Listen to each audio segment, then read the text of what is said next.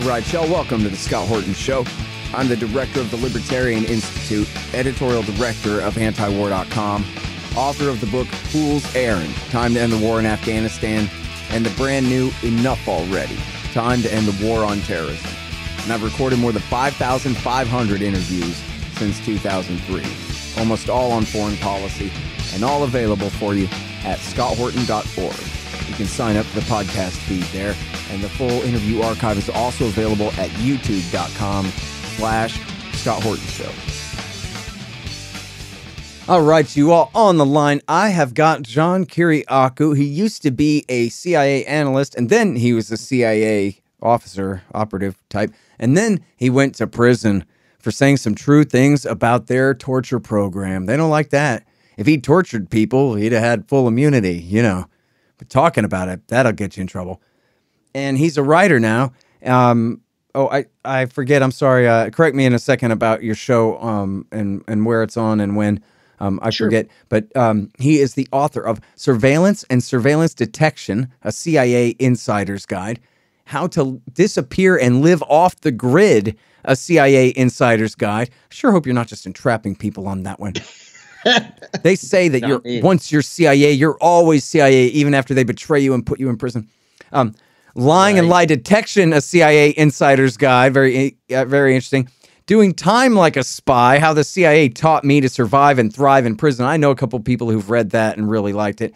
And then here's the one that, no, I've read a few of these. I read this one, Reluctant Spy, My Secret Life in the CIA's War on Terror, and the CIA Insider's Guide to the Iran Crisis. Of course, Gareth really wrote that one. All about Iran, which is beautiful and perfect. And not as good as Manufactured Crisis, but pretty close. And then The Convenient Terrorist with the American hero, certifiable American hero whistleblower, another whistleblower, Joseph Hickman, about Abu Zubaydah, or should I say, the Abu Zubaidas involved in our terror war. And man, here you are sticking up for another whistleblower, as you ought to be. And this guy's name is Joshua Schulte, and I think we've covered him on the show at least once or twice. He is accused of leaking the Vault 7 CIA leak to WikiLeaks. So welcome back to the show. First, tell me about your show, since I screwed that up and left that out of your bio, and then let's talk about Joshua Schulte here. Sure. I've got a show Monday through Friday on Sputnik Radio. It's called Political Misfits. It's from 12 to 2. You can hear it at SputnikNews.com or on Rumble. We're banned everywhere else, so you can't hear it anywhere else.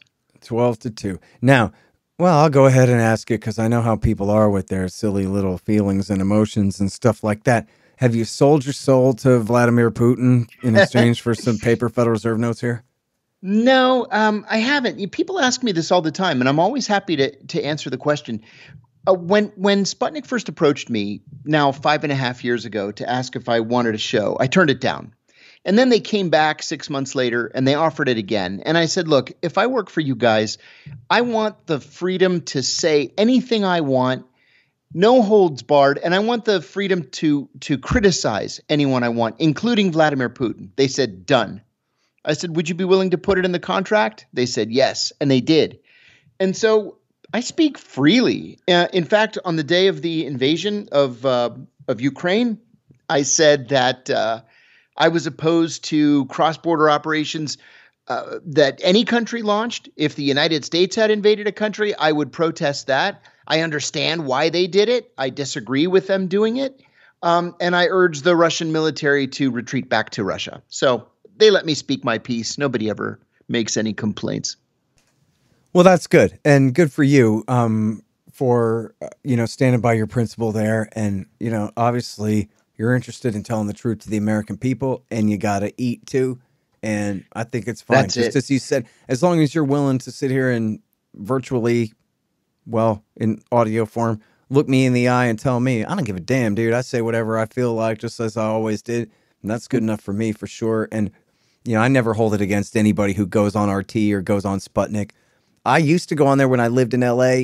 About 10, 12 years ago, I used to do RT sometimes. I would do Press TV a couple of times. And then, Press TV censored me when I talked about Iran's role in Baghdad. They didn't like that. So that was the end of going on there. And then with RT, like, I always appreciated the fact that they would give a voice to American political dissidents who deserve a voice, who absolutely should have a chance to be interviewed on mainstream TV news all the time, and just are not allowed to. At the same time, though, they ain't doing it because they care about us. And No. it is it is tainted in a way that, like, you know, all my anti-American imperialism is not on Russia's behalf. Believe me, it's on America's behalf. And I don't like the appearance of the conflict of interest there. But as I say, that's only just for me, and also drive my wife completely crazy because she hates Russia so much. Right. But I don't hold that against anyone else who goes on Russian media, including people who I know, like you, are American patriots and don't give a damn for Russia other than a decent respect for all of humankind. But that's it, you know. That is it. You've hit it on the head. Good. And look, I remember you telling me about being in prison, how you got along with the mobsters because, well, they get along with the CIA. They hate the FBI, but they've got a relationship going back with the CIA. But it's not just that. It's that they're very patriotic, and they look at CIA officers as really being the front line and protecting the country in that sort of naive way that most Americans do. And that's why they loved you so much, is because, you know, that is what you personify to them, is that you're in it. What's your interest in this is protecting the life and liberty of the American people, same as in your oath, as always. You know, there was a line in The Sopranos way back when where they were asking Tony to provide some counterterrorism information, and he was reluctant. And one of them said, "Your daughter, she goes to Columbia. Does she get there using the bridges and tunnels?" And, you know, that's really what it comes down to. I'm still in touch with those guys. You know, they've invited me to a couple of parties. We met up in Atlantic City. There was a mutual respect that continues. It was eye-opening. Yeah, man. All right, and of course it'd be if anybody's blowing up the Brooklyn Bridge in New York, we all know it's the FBI, Robert Mueller and his thugs. You know, exactly. They're the ones that run all these false flag operations. That's why we need the CIA to protect us from the FBI, and that's why we need the Marines is to protect us from the CIA. That's right. Anyways, so listen, let me ask you about this Vault 7 thing, because, you know, it's funny the way this has gone, not unreported, but, you know, mostly uncovered, and it hasn't gotten quite the controversy about it, even though this is really, if I remember it right, this is a huge revelation, even to, you know, people like myself who, you know, I've been interviewing the likes of James Bamford since long before Ed Snowden. You know what I mean? I'm interested. I've always been interested in that kind of thing. But this showed that the CIA is essentially just as capable, or at least just as well equipped as the NSA or the FBI when it comes to violating the privacy of the American people, which is really incredible. Like, we did not know that, did we? Or no, you did maybe. I don't know. We did not know that the CIA was as deeply involved in technological development as they are. We did not know that they could rival DARPA or NSA in the development of new cutting-edge technologies that can be used against American citizens until the Vault 7 revelations. Yeah. So tell us what's in there. Remind us. Yeah, you know, Vault 7, wow, where do we even begin? What was in this information? These were really the crown jewels of the CIA. Mike Pompeo called the Vault 7 revelation a digital Pearl Harbor. That's how serious the CIA, or seriously, the CIA took this revelation. And they've zeroed in on Joshua Schulte, who was a kind of a he's probably on the autism spectrum. He was a CIA hacker, you know, somebody that the CIA employed to hack into foreign systems. He didn't get along with his coworkers. He didn't get along with his supervisor. And so they zeroed in on him as the suspect. He has always denied that he was the guy that released Vault 7 to WikiLeaks. And in fact, he was originally put on trial last year. The jury hung on most of the counts. On two of the counts, something that we call process felonies or throwaway felonies, like making a false statement or obstruction of justice, he was acquitted of those. And so he's being retried right now in the Southern District of New York. And in fact, I believe that the case is going to the jury on Monday. I've been trying to follow this on Twitter because, like you say, Scott, almost nobody is covering this. You have to really seek out reporting, and it's these bloggers and minor independent journalists that are covering this thing. Uh, Schulte, I think, is making a serious mistake in that he's representing himself. He got rid of his public defenders, and he's been representing himself. Now, I'm going by only what I'm reading coming from. It's called Inner City Press on Twitter at Inner City Press, and what they're reporting is that he's actually done pretty well in holding his own. But I'm not seeing the other side. I'm only seeing Schulte's side. For example, the judge said today that he was going to finally issue jury instructions. And Schulte asked for the judge to order the CIA through the prosecutors to say whether or not they have what is called closely held information that includes recipes for hot chocolate, for example. Because at the CIA, all of us, and I mean literally all of us, had a very bad habit of classifying literally everything. So if I sent my wife, who was also a CIA officer, a classified text through the system or a classified email, and I'd say, hey, do you want to have lunch today? I would classify that at the secret level, secret no foreign. Why? Because everybody does it. And then she would say, yeah, let's meet in front of the deli. And she would classify that secret. Well, everything's classified. So Schulte is saying, look, because everything is classified, then nothing is classified. Everything is overclassified. Are you classifying a hot chocolate recipe? If so, is that considered to be national defense information? Remember, the Espionage Act, under which he's being prosecuted, is so old. It was written in 1917 that it doesn't even mention the term classified information because the classification system wasn't even invented until the 1950s. It mentions only national defense information, and nowhere in any statute is the term national defense information explained or described, right? We don't really know what national defense information is. And so this is what Schulte's saying, that he didn't do it, first of all, is argument number one. Second of all, even if he did do it, the government has never really explained what national defense information is. And so the statute is unconstitutionally broad. So I guess we'll see sometime next week what the jury thinks about this. In the meantime, this guy's been held in absolutely inhumane conditions. Well, do you know, I'm sorry, John, but do you know if they've demonstrated that he was involved in this at all? I mean, it sounds like the way you frame it there is quite different from many of these other whistleblowers. It seems in doubt whether he's the guy or not. Like, we knew Thomas Drake did something, and we knew that Bradley Manning did something there, you know? Yeah, and I went on TV and did it for everybody to see. Sure. But he claims that he's not the guy. In fact, there was an FBI agent on the stand for much of the week this week, saying, he was asking this FBI agent, did you take this hard drive off my desk? Yes. Did you look to see what was on the hard drive? I tried. Why didn't you see what was on the hard drive? It was encrypted or password protected. We couldn't crack it. Okay. Well, then that's it.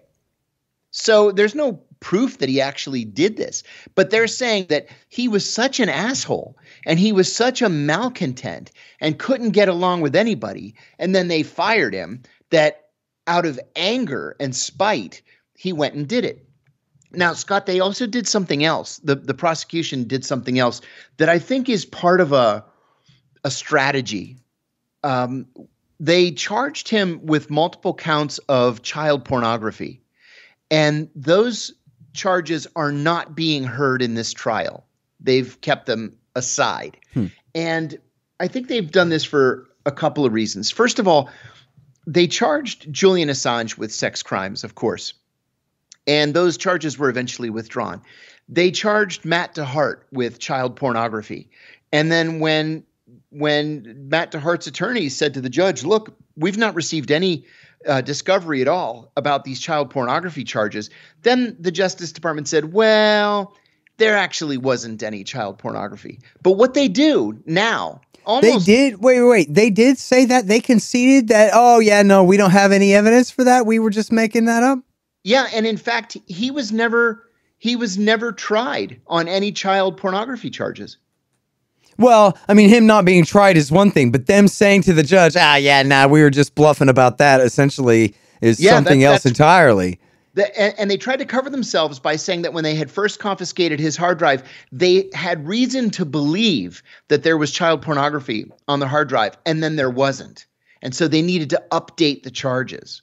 So they ended up dropping those child pornography charges. Okay. Yeah. So that is different than them saying, well, we're not sure if we can get a conviction on this for one reason or another, and saying that actually, no, we have no evidence of that thing that we said. That's a pretty big climb down from them, you know?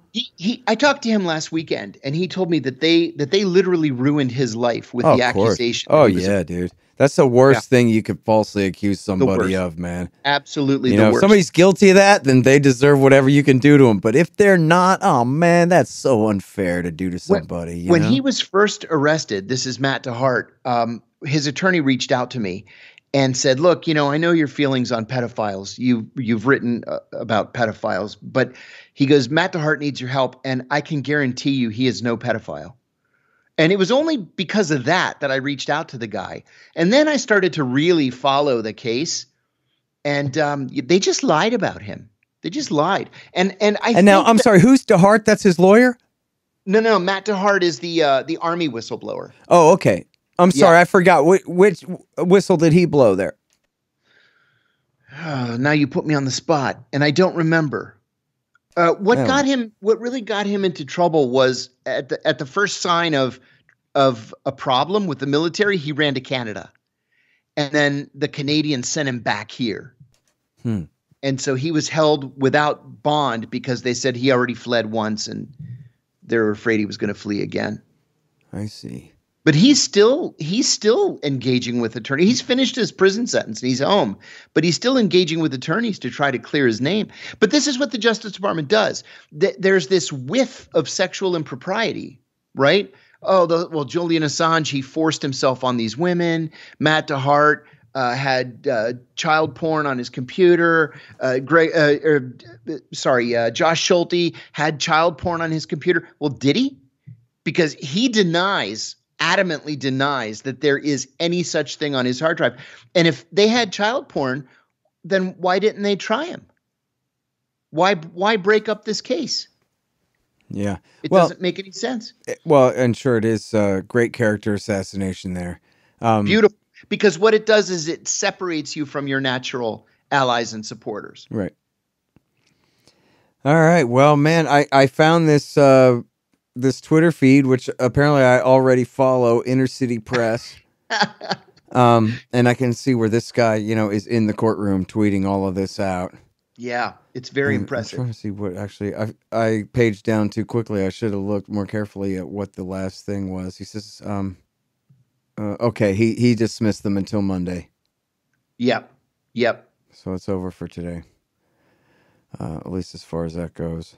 Now, and on the Vault 7, I mean, this is where we learned about Marble Cake, which was, I'm sure they changed the name of all these things, but sure, this is where the CIA can hack into a computer and also, I guess, automagically, right? There's with a couple of clicks, they can try to frame somebody else and make it look like it was somebody else who left their fingerprints behind.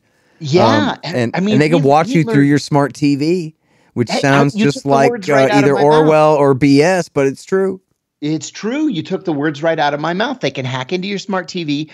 More frightening is they can hack into the computer system of your car, and they can actually force the car, off the road, into a tree, off a cliff, all different kinds of things. And, Andy Greenberg, I believe is his name. Yeah. From Forbes magazine. Brilliant computer genius. He went and put all that to the test and showed that it was correct. Wow. That they could do it. And of course, look, I got to bring it up because what the hell, man? I ain't trying to be sensationalist about it. Frankly, I really am not. But there's reason, of course, to suspect that was what happened to Michael Hastings.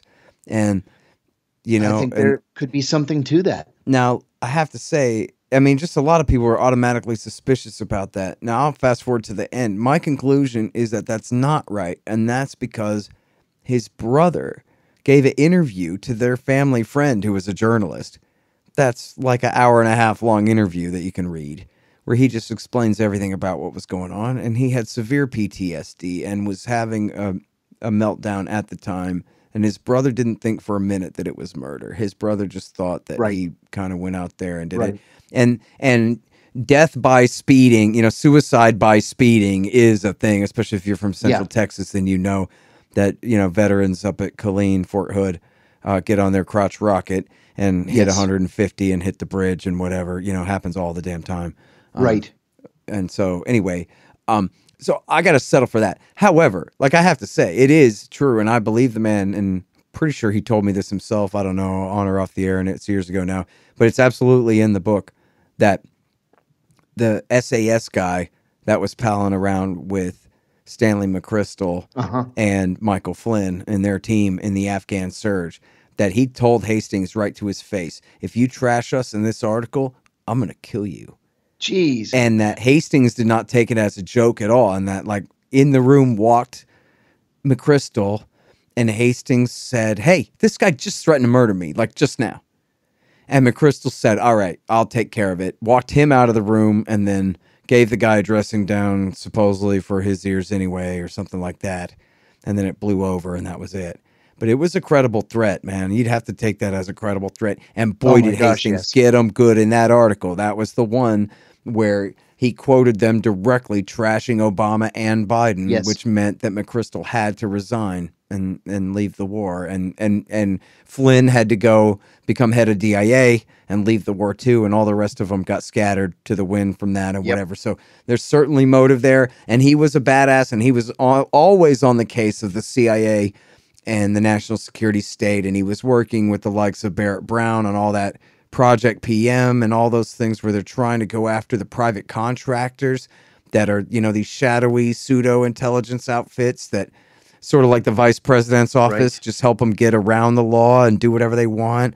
And so, like, man, was there, and you know, you correct me if I'm wrong, CIA man, but it's not usually the American tradition that they kill journalists. They'll kill sources. No. They don't usually murder journalists. No, so it would be exceptional, but he was exceptional, man, and it's worth bringing up. You know, I hate to say it, but it is, you know. I've heard rumors that his next story was about John Brennan too, for what that's worth. I don't know if it's true or not, but that's what I've heard. Yeah, I've heard that too. Right. They don't kill journalists. They will try to entrap journalists, to humiliate journalists. You know, it goes much farther to convince the public that somebody's a pedophile than it does to kill them and make them a martyr. Right. Yeah, that's true. And now, I'm sorry, just to clarify again, when I just wanted to make sure that I didn't space out and miss your point when you were talking about that other Army guy that you brought up. When you were saying the Justice Department has admitted they have no evidence, you were talking about Schulte's case, correct? Yeah. Or you were talking about the other guy? I was talking about Schulte's case. Yeah. Yeah. Okay. I just wanted to make sure that was right. Yeah. What my point was that it seems like, you know, after essentially losing the Tom Drake case, and in my case, I've heard from several people, one at the Justice Department and two at the FBI, that they were furious that I ended up with such a short sentence, that once they got through our cases, they started adding these either sex crime charges or allegations of sexual impropriety, because it makes people that much easier to prosecute. You know, if you've got no supporters willing to go on the record for you because you're an accused pedophile, or to go to court and, you know, give interviews outside the courthouse because you're an accused pedophile, it makes their job that much easier. Yep. Hang on just one second. Hey, y'all, they've got great deals on weed at thehempspot.com. The Hemp Spot specializes in Delta-8 tetrahydrocannabinol instead of Delta-9, so they can send it straight to you anywhere in America. Recently, a friend moved and didn't have a guy in his new town, but then he heard about the hempspot.com on my show and was saved, figuratively and literally, because if you use the promo code Scott, you get 15% off every order and free shipping on any order over $100. Legal jams, bud, gummies, and the rest in your state. thehempspot.com. Spell the THC. You guys, my friend Mike Swanson has written such a great revisionist take on the early history of the post-World War II national security state and military-industrial complex in the Truman, Eisenhower, and Kennedy years. It's called The War State. I have to say, it's the most convincing case I've read that Kennedy had truly decided to end the Cold War before he was killed. In any case, I know you'll love it. The War State by Mike Swanson. Some of y'all have a problem. You've got chickens, but you don't want to stand around throwing food at them all day because of all the important stuff you have to do. Well, the solution to that is to get the free-range feeder from freerangefeeder.com.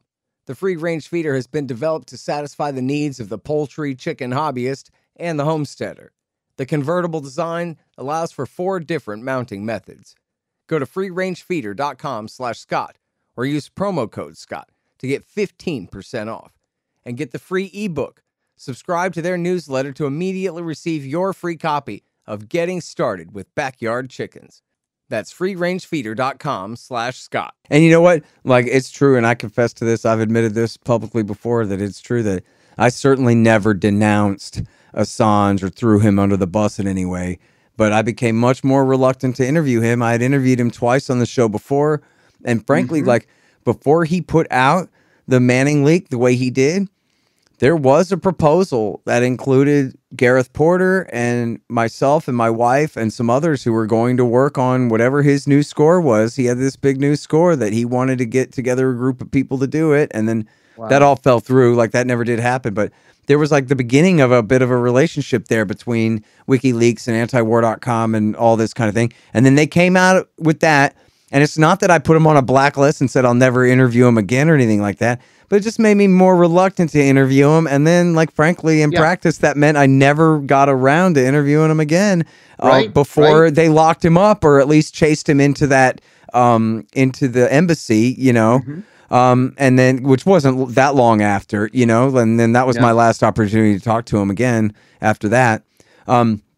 So, like, I didn't throw him under the bus. Like, I did throw Scott Ritter under the bus, man. They kept very easily, successfully entrapping that guy and being a pervert. And so screw him, man. I don't care. But sorry to bring that up again. I don't owe him that. But I did really throw him under the bus kind of, you know, back then. But Assange, I never did. But I did kind of like get the idea that, like, this guy's a little icky, and some of his ickiness might rub off on me. Even if I didn't think it all the way through, I kind of had that feeling a little. I got to admit it's true, you know? Exactly. Word. And that's what they want to happen. Yep. Yes, indeed. Sucks. And of course, we know now, like, how completely ridiculously overblown all of that was. You know, that entire case, and what a farce that was, and under what pressure the Swedes were to come up with something against this guy because the Americans demand it, and all the rest of this that we found out since then. And lo and behold, he's still in their custody. Yeah. And they're talking about bringing him here and threatening him with decades of prison for espionage when all he ever did was publish a leak. And it's not even really espionage if it's a leak. You're already stretching. To apply espionage to a leaker like yourself or them, I mean, that's just a technicality that's the law that you can apply there. Because otherwise it's like free speech or just breaking a secrecy agreement that you signed, a contract that you signed.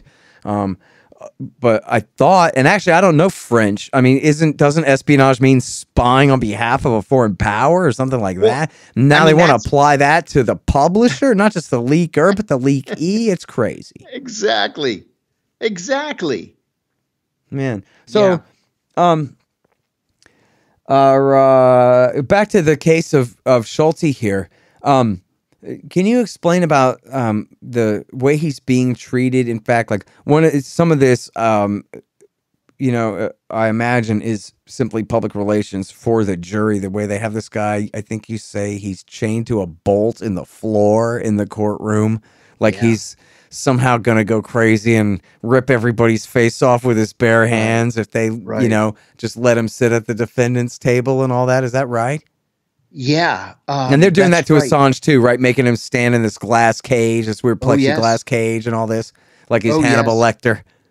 And with Schulte, they're using something called a black box, which I've never understood. So they chain your ankles and they handcuff your hands.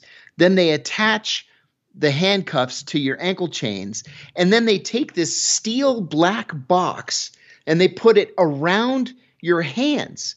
So your handcuffed hands are inside this heavy steel black box. I just don't understand it.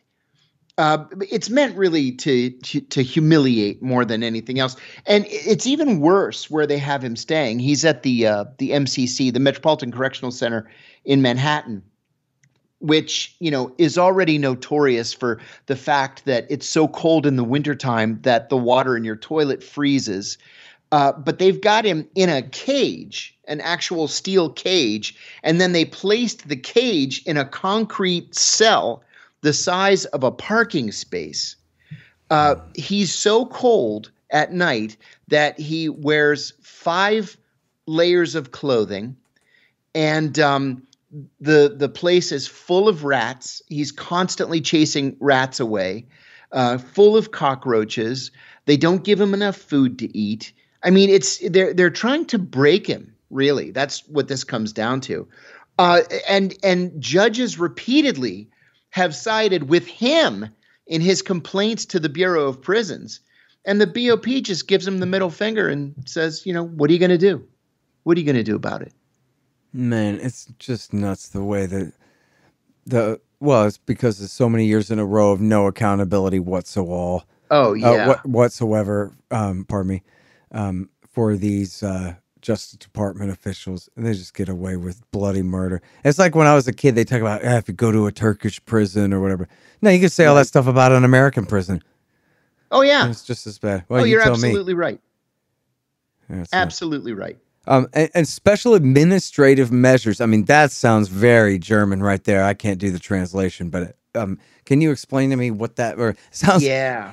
Well, yeah, I hate to say it, but it sounds either German or Israeli. I'm not sure which more. Seriously. Man, Seriously. so tell me, when were those things even invented? Like, that's a pretty new thing. Is that just from the terror war of this century? Yeah, it's just post 9/11. So. And that's where this comes in with the parking space sized slot and all that. Correct. Yes. What they do in a special administrative unit, a SAM unit, is severalfold. You're essentially in solitary confinement. You're allowed out once a week, sometimes twice a week, depending on the prison, to take a shower. Some of the prisons have exercise time 1 hour a day, but what that means is at the back of your cell, there's a small steel door, and it opens up to the outside, and you go through that small steel door into an outdoor cage that's 10 by 6 or 10 by 8, and you can walk in circles in that cage like a dog for an hour, and then you have to come back inside. You're allowed to receive mail, but not physically. What they do is they'll open your mail and they'll scan it, and then they'll put it on a TV monitor that's mounted to the ceiling in your cell, so it's too high for you to get to. It's out of reach, and they'll put each letter on the screen for 5 minutes. You can stand there and read it for up to 5 minutes, and then it disappears. It's gone. You can't respond to any of that mail. You are allowed to have as visitors only your attorneys, and even then, only once a month. You're allowed to call only your attorneys, and depending on the prison, it can be once a month or twice a month. In the Supermax, you're not allowed to have books. You're not allowed to have magazines or newspapers. Nothing. And these special administrative units are supposed to be for the most dangerous, most murderous psychopaths in the U.S. prison system. And they're not just for those people. At the one where the whistleblower... they even invoke code words, right? It could be like Al-Qaeda could say, "Get me my lawyer," but if you scramble it, it means blow up the mall. And so we can't let them talk at all, right? Exactly right. Exactly Bunch right. of crap. Always based on a bunch of crap in the first place. It's all crap. Yes, you're exactly right. I was in a modified SAM. That's what they called it. So I was in Gen Pop, but then my letters, both my outgoing and incoming letters, were read in advance.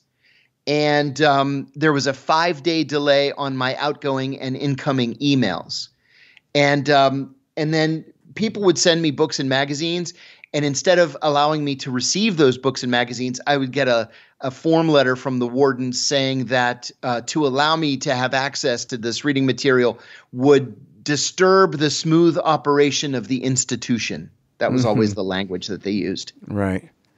You write in here about the process where if you try to complain, they have the right to then respond, and you have to respond to their response, but they always backdate their response and never give you enough time, so they just sabotage. I mean, look, you're in prison, right? They could do whatever they want with you.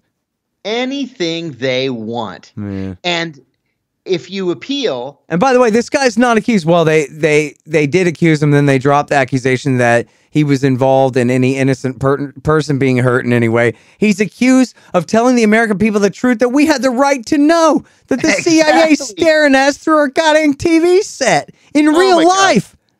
I say that all the time. The American people own this information. We have a right to know what the government is doing in our name. And we also have a law in this country that makes it illegal to classify a crime. And so if something is a criminal act, the government is not permitted to classify it. So revealing it in the media is not a crime. Right. But they want to fight with us over that. Yeah. And seriously, like, if this guy had held up the local tire store for $600, I would be pretty hard on him. You don't pull a gun on some guy, man. What are you doing? You can't do that. Lock him up. I don't know how long, but I ain't sad. But this guy, he didn't do anything at all. No. Not anything shameful that I could think of. Certainly not criminal. No, I agree. I agree. And, you know, this is why I kind of feel bad. I feel trepidatious that he's representing himself, because I believe that his case is very, very strong. His defense is very, very strong. And, you know, there ought to be, listen, when I got arrested, there were A-list Washington attorneys just offering up their services for free. One of my attorneys, I had 11 attorneys. And one of them was the head of white-collar defense at Aiken Gump & Strauss, the largest law firm in the world. Wow. This guy was a genius, and he never charged me a single dollar. And I'm surprised and disappointed that there were not similar attorneys lining up in New York to represent Josh Schulte. Well, you know what? You'd made a real name for yourself, and you have a very unique name, and they didn't accuse you of the gravest sin of all. Right. At the time, so you're much less radioactive than this. A little bit more of a cause celeb kind of a thing that they could get behind. Fortunately for you, but it ain't fair the way that he's being ignored, as you're saying here. No, I feel for the poor guy. I really wish him the best. Hey, and listen, if we're talking about, man, you know what a sick police state the Ayatollah Khamenei's Iran is? You got this guy who's accused of being a whistleblower over there. And everybody knows he's got a congenital heart condition, but they won't let him see a doctor. Ugh. You'd be like, yeah, the Ayatollah is the son of a bitch. Everybody knows that. Exactly. But we're talking about the United States of America here, man. Exactly. Oh, yeah. Exactly. You remember Jeffrey Sterling, the CIA whistleblower. Jeffrey Sterling had, you know, a heart attack in prison. He had ongoing serious health problems, and they would not allow him to see a doctor. Yeah. That's what they do.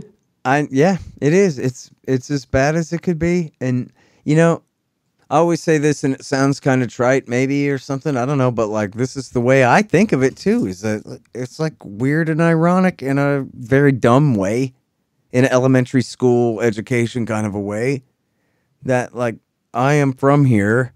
And also, I really disapprove of the way things are going right now, and the decisions being made, especially the ones being made in all of our name, the way that they do this stuff, and how unnecessary all of this is, and frankly how easy it all should be to correct if people would all get on board with our same point of view on just a few issues like this.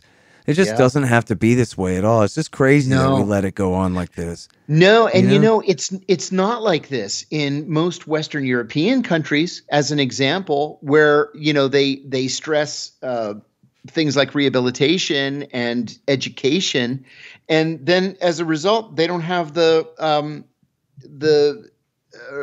levels of reoffense that we have, the recidivism rates. Right. It's nothing in Europe like it is over here. Hey, let's talk about Gina Haspel for just a minute here, because there's conflicting reporting, and then there's your own experience, and I was hoping for a little bit of clarity here. She had been accused in an article in ProPublica of overseeing the torture of Abu Zubaydah. Right. And then they said, oh, man, you know what? Sorry, we got that wrong, and we retract it. Cross that out. And it was John Kiriakou's fault that they got it wrong. Oh, is that what they said? Well, hold that thought for just 1 second. Hold that thought for just 1 second. So then now there's new information that's come out in the trial of Mitchell and Jessen, or is it just Mitchell or just Jessen or some kind of thing going on? They're being sued for their role in the torture here. And they threw her under the bus. One of them or the other did. Said that she was there during the torture of, it's on the tip of my tongue, Nashiri, I believe. Nashiri, right. And so that's not the same thing, or maybe it is the same accusation, and just one is Tuesday and one is Thursday. I don't know the details, but so, and I'm glad actually that they threw you under the bus, because that means that you're right in the heart of this story and have a whole story to tell about it, and that's what I want to hear. The Washington Post said back then that she had overseen the torture of Abu Zubaydah. So I said in an article, the Washington Post said she oversaw the torture of Abu Zubaydah. Then ProPublica wrote this article and said John Kiriakou said she oversaw the torture of Abu Zubaydah. And I had even missed that started with the Post. Yeah, my eyebrow just went up when you said that. I did not understand that was the chain there. And so I didn't know that you were involved. I didn't remember that they said that you were the source. I thought that they claimed that they had sources that they couldn't name that had told them that or something. No, and I said I don't have any idea who the Washington Post's source is. That's why I said according to the Washington Post. And I should have seen it coming, because when I sent that article to the CIA for clearance, they cleared it. And they knew it was false, and they cleared it anyway. And I think they did that to embarrass me, but that's a different issue. So then when it turned out that it was Abdurrahim Nashiri's torture that she oversaw, ProPublica, instead of issuing a one-sentence correction and saying, we mistakenly said that she oversaw the torture of Abu Zubaydah, instead she oversaw the torture of Abdurrahim Nashiri, they retracted the entire story. So then I get a call from this idiot at NPR, Steve Inskeep, and he says, hey, can you come on the show and talk about Gina Haspel? I said, sure. So I go up to NPR. It's like very inconveniently located on Capitol Hill. And as soon as I get into the studio, the guy starts attacking me. And I fought back, and I said, look, it's not up to John Kiriakou to do ProPublica's fact-checking for them.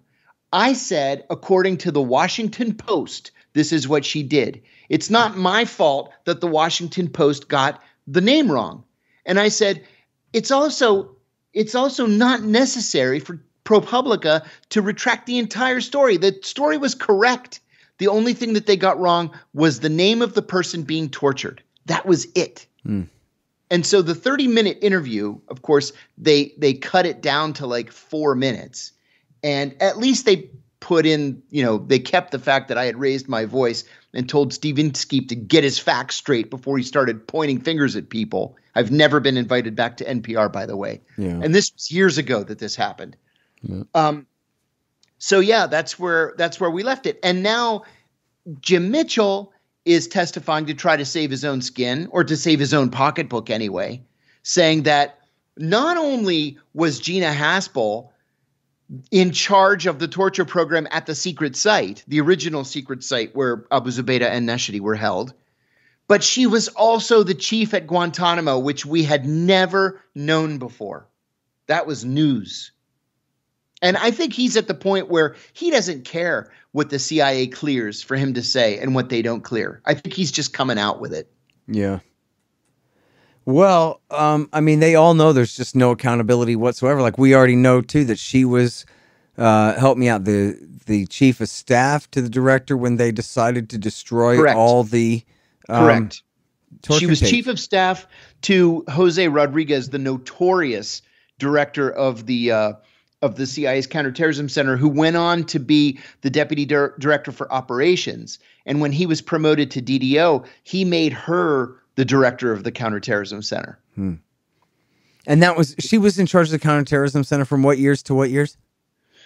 It was right after Bob Grenier was fired. Let me think. I'm going to say it was like 08 to 11 or 12, something like that. Yeah. Man, yeah, I got all these overlapping timelines in my head. I got to stop and think about that one for a little while. I don't remember That's anymore. very interesting. I also am very curious about Grenier because I read his book where he talks about, I cite him heavily, even though he would disagree with my conclusion. I'm sure I cite him heavily in the story of how they let bin Laden get away and his role in. Oh yeah. I don't think he did. I think he did his job. Yeah, he did everything that he could. He was Grenier's supposed to assistant. meet the bad guys on the Pakistani side of the line when they came running, but when they came running, he was ordered to stand down and wasn't allowed to get into the fight at all. And of course, the Delta Force wasn't chasing them because they were forbidden from chasing them. So that's right. But he tells that story and then he goes, "Nah, I think it was all just a fluke, though." I'm like, yeah, typical bureaucratic snafu. These things happen. But you know what? As long as we're talking about him, I want to bring this up because I think it's important. You and I may have discussed this before, but I got what Biden's got, and I can't quite remember stuff right anymore, so you got to bear with me. But it's this great little double whammy of a anecdote about Grenier, right? So he's on NPR News, and it's right after January 6th. And he's making an analogy. Oh, I remember this. Okay, good. Okay, so he's making an analogy between Al-Qaeda and the Taliban and the January 6th kooks and the broader American right. Okay, so he says, at the dawn of the terror war, what happened was we got attacked by Al-Qaeda, right? So what we decided to do, though, in Afghanistan, from the very beginning, we decided not to go after them. That they would be I think he even says they would be a secondary target. And that our primary objective was sort of this broader milieu in which they were thriving, meaning we're going to go to war against the Taliban instead of the guilty terrorists that attacked us, who were all holed up in a 1 square mile little hideout in the Nangarhar mountains there. And then, but his point then, so on one hand, he's just completely admitting in just about as plain as English as you can get that they really decided not to focus on Al-Qaeda, but to focus on the Taliban instead, not to, and just forget the pretense there. And then, of course, his broader point is, so never even mind the people who rioted at the Capitol for one day. That the enemy is the entire American right then, because they're the Taliban, and it was smart for us to let bin Laden go and focus on Mullah Omar and friends instead. And it's going to be smart when we don't focus on the Proud Boys and the 3%ers and other FBI informants like that. Instead, we're going to focus on delegitimizing essentially all right-wing dissent outside of the Republican Party in this country and maybe inside it too. And so that's what a bastard that guy is. I don't know how well you know him or whatever, but as far as his thinking goes, it's just incredible to hear him say that stuff out loud. You know what I mean? You know what, Robert Inskeep? This reminds me of that time we brilliantly decided to let Osama bin Laden go, and that's what we should do here too. Right. I was Grenier's executive assistant for a year. All right, spill your guts, Kiriakou. Let's hear everything. And I worked for him directly in Pakistan when I was the chief of counterterrorism operations there. Grenier no longer speaks to me. And it's funny because after I blew the whistle, he was still very supportive. And then I wrote my book, and I said to him, "Hey, do you mind reading my manuscript and just make sure my memories are correct?" So he said, "Sure," and I gave it to him, and he gets back to me and he says, "Wow, you really were tough on a couple of these former colleagues of ours." And I said, "Yeah, I figured I'm just going to come out with it and tell the stories." And he said, "Yeah, I think you're." He had two objections, and I said that I couldn't, that I knew that my memories were, as I recounted them, were wrong, but they were classified, and the agency made me change some of the facts. So I said, "Yeah, I know that those stories happened differently, but this is what they made me write." And he was fine with it. And he and his wife would come over to our house and have dinner, and we would go over to their house, have dinner. We went to a couple of ball games together and cookouts and stuff like that. And then I got a call from another agency friend of mine the day my book came out. And my friend said, "Hey, I just got the craziest call from Grenier." And I said, "Yeah, what did he say?" He said that you're a liar, you're a disgrace, that no one should read your book, nobody should buy the book. I was on every news network in America the day my book came out, no exaggeration. And I made number 5 on the New York Times bestsellers list. And I was like, "What?" I said, he reviewed the book when it was still a manuscript. He knew everything that was in that book. Then I get a call from one of my closest friends saying that his boss had gotten a call. And these are like very highly placed household names we're talking about. Got a call from Grenier, and Grenier's trashing me. Then I get a call from John Kerry. I was working for Kerry at the time, and he says to me, "I just got the most insane call from Bob Grenier." And I said, "Let me guess." And I told him what I had been hearing. And he said, "Yeah." And I said, "Senator, none of it's true. I for the life of me, I can't understand why he's doing this." I hang up with Kerry, and then I get a call from CNN. And I was like, "All right, I've had enough." So I called my attorney. I told my attorney. He said, we could file a defamation suit. And I said, "Well, send him a letter, because the guy's going to have an economic impact on me. He's trying to get me fired, and he's trying to kill sales of my book." So I gave CNN an interview, sort of on background, and then I had them talk to my attorney, and then they didn't report on it. So a couple of months pass, and I'm out in LA with this friend of mine, the first one who called me. And we're having dinner with this big producer from Universal Pictures.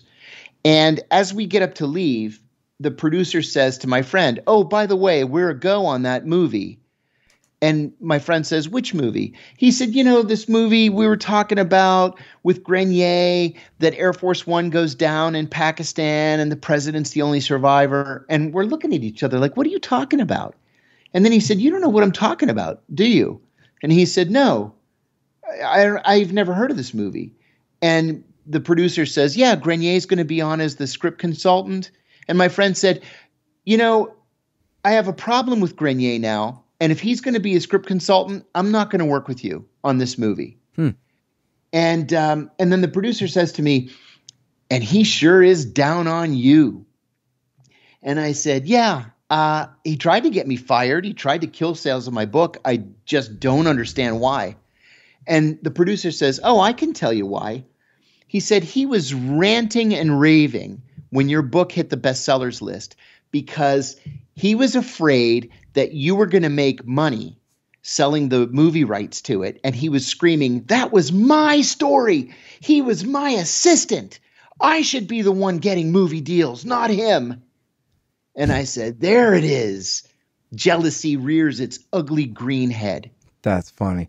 Give me just a minute here. Listen, I don't know about you guys, but part of running the Libertarian Institute is sending out tons of books and other things to our donors. And who wants to stand in line all day at the post office? But stamps.com? Sorry, but their website is a total disaster. I couldn't spend another minute on it. But I don't have to either, because there's easyship.com. Easyship.com is like stamps.com, but their website isn't terrible. Go to scotthorton.org/easyship. Hey, y'all, Scott here. You know, the Libertarian Institute has published a few great books. Mine, Fool's Errand, Enough Already, and The Great Ron Paul. 2 by our executive editor, Sheldon Richman, Coming to Palestine, and What Social Animals Owe to Each Other. And of course, No Quarter, The Ravings of William Norman Grigg, our late great co-founder and managing editor at the Institute. Coming very soon in the new year will be the excellent Voluntarist Handbook, edited by Keith Knight, a new collection of my interviews about nuclear weapons, 1 more collection of essays by Will Grigg, and 2 new books about Syria by the great William Van Wagenen and Brad Hoff and his co-author, Zachary Wingert. That's libertarianinstitute.org/books. Well, you know what? If he had named some CIA torturers and gone to prison, then maybe he would have had a little bit more notoriety and someone would have asked him what he thought about something. And then, you know, he had asked me before we had this falling out if I could introduce him to a ghostwriter. And I said, yeah, I've got a buddy who wants to get into that, and he's a terrific writer. He used to be a reporter for the Associated Press. I said, I can introduce you. So I introduced him, and they could never come to an agreement. So Grenier ended up writing his own book, but like 50 people read that book.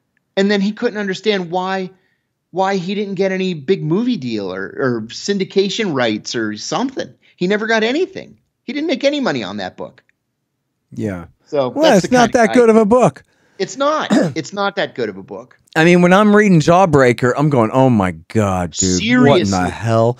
You know what? Jawbreaker set the standard for those CIA memoirs. Yeah, or Kill Bin Laden by Thomas Greer about, you know, the Delta Force betrayal there, the betrayal of the Delta Force there.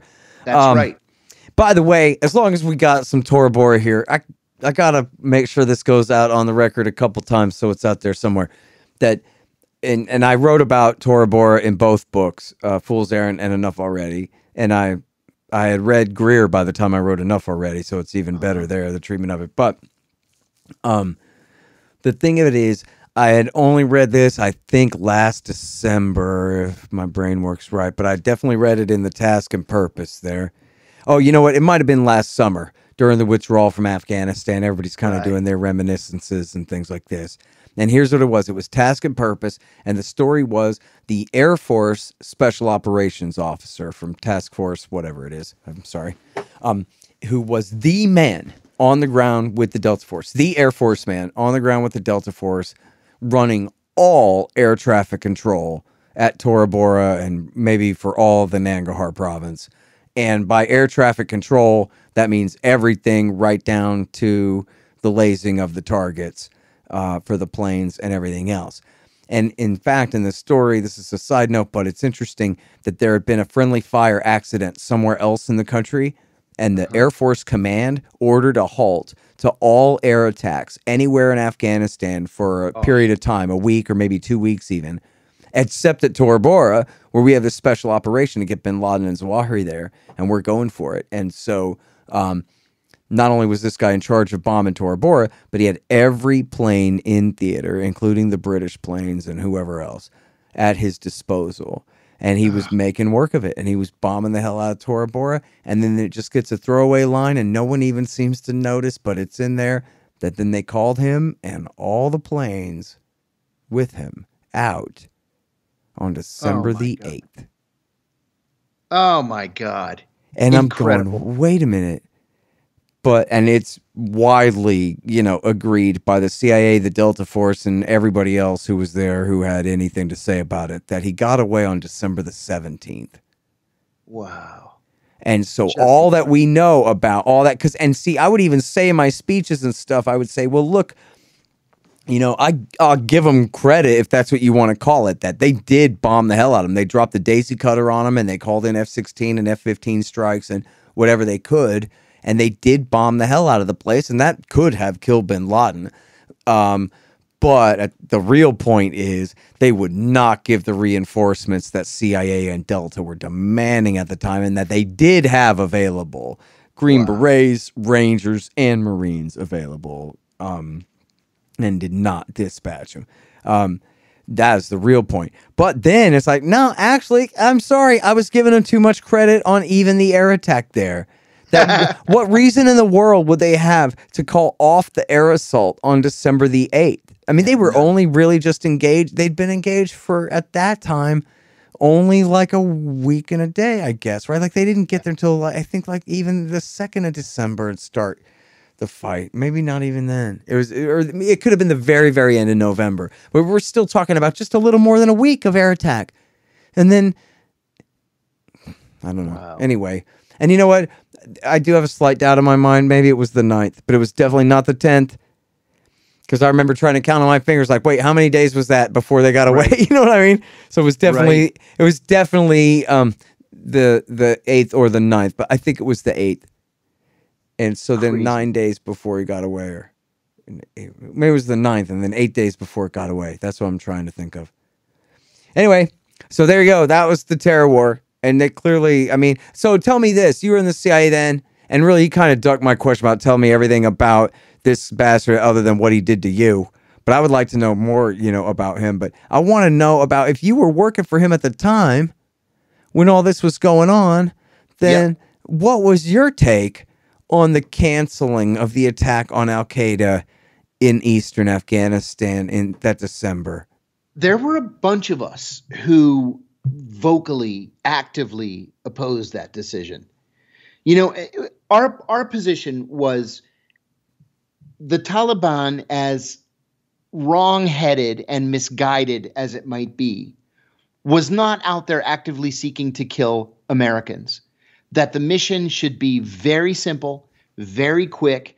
We go in and get bin Laden and Zawahiri and the handful of other people that we knew were in Afghanistan at the time, destroy the organization and leave.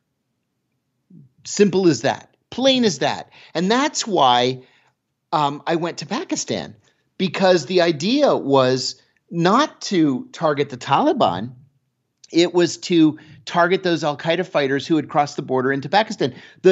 My very first day there, the operation that I proposed was to pull all of the CIA personnel off the border. We had people, up and down the Pakistani-Afghan border, like in its entirety, pull them off the border and then relocate them into major Pakistani cities.